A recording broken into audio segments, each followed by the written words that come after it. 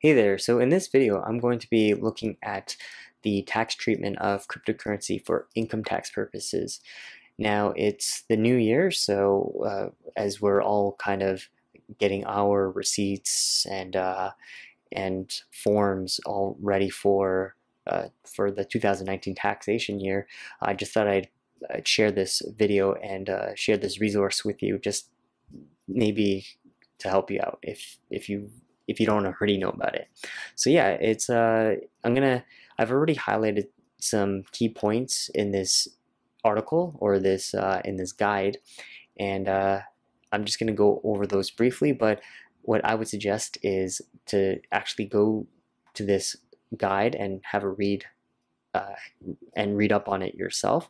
I'll leave a link down below on where you can check this out. But yeah, more or less, if we look here, it says that the CRA treats cryptocurrency like a commodity for purposes of the Income Tax Act.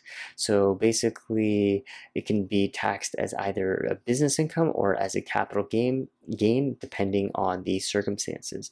So anytime you sell, you get it and then you sell it, there's a taxable event right there. And it's saying that if you hold different types of crypto, it's each one is considered to be different and must be valued separately. So example, Bitcoin is different from Litecoin, which is kind of obvious, but some people might group crypto together, but for each coin that you own, it's there's some sort of tax event on that particular crypto that you own, and that's like the same thing as with stocks, right? So let's just say you own the S&P 500, it's going to be different on with the TSX if you own the index of that. So here is a part where it looks at, is it business income or capital gain?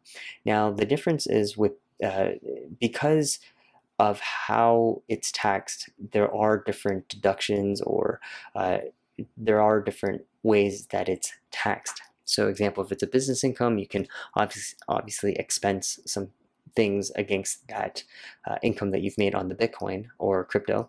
Whereas if it's a capital gain, you can't really deduct anything. You just have to pay taxes on 50% of your gains. So that's how capital gains are taxed in Canada. Only 50% of it is taxed. So let's just say you made $100 on selling Bitcoin, then only 50% of that would be taxed at your tax rate.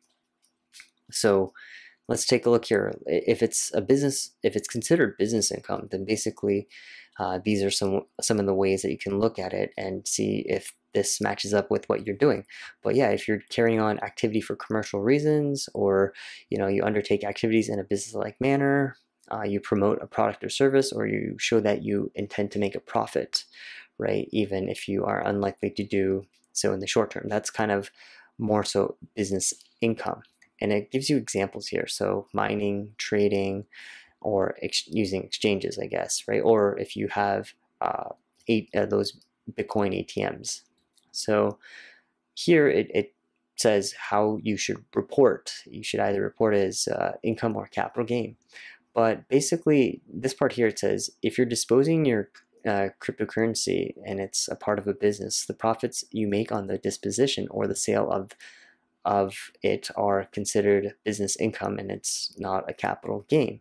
Buying a cryptocurrency with the intention of selling it for a profit may be treated as business income, even if it's an isolated incident, because it could be considered an adventure or concern in the nature of trade. So, I mean, if you're trading, that that could also be considered business income. That's a very it's case by case, I would say, because it depends on your frequency, the size of it, and so on and so forth. There's so many factors. But here it says, if the sale of a cryptocurrency does not constitute carrying on a business, and the amount of it sells for more than the original purchase price or its adjusted cost base, then the taxpayer has realized a capital gain. Again, this part here, this last part, it might be treated as business income. You need to be careful about that, because I did read this one story or this one article about how someone had to pay, someone was trading in their TFSA, and they made lots of money, but they ended up having to pay taxes on it, even though it was in their TFSA, because the government was like, oh no, that's actually business income, and your TFSA is not, it's not meant for business income. So yeah, this part here is kind of tricky. It's kind of it's kind of gray. It's gray area. So just double check with your accountant on that. And then they give some different examples here on what on whether it's business income or capital gain, and so on and so forth. And then here, what I found interesting about this part is that because crypto mining is taxable, they do say that if it's for a hobby, then that might be different, but it's case by case, right? So it says cryptocurrency miners is different depending on whether their mining activities are a personal activity or a business activity. Okay, so that's kind of interesting. Obviously, if you've got just like one ASIC miner running, that's probably just for, no, you're doing it as a hobby. But if you've rented out a space and you got hundreds of ASICs there, and you're setting up security, you know, that's kind of hard to say it's a hobby. So just be a little bit cautious of that. And yeah, here's just some tips on what you should do if you are I guess mining, or you're trading, or so on and so forth. But yeah, anyways, this is just a brief sort of highlight, or a brief introduction of how Canada looks at crypto for tax purposes. But yeah, anyways, I hope you enjoyed this video, and if you did, please give it a thumbs up or a comment, or share it if you think others would find value from it. And yeah, other than that, I hope to see you in my next video. Bye for now.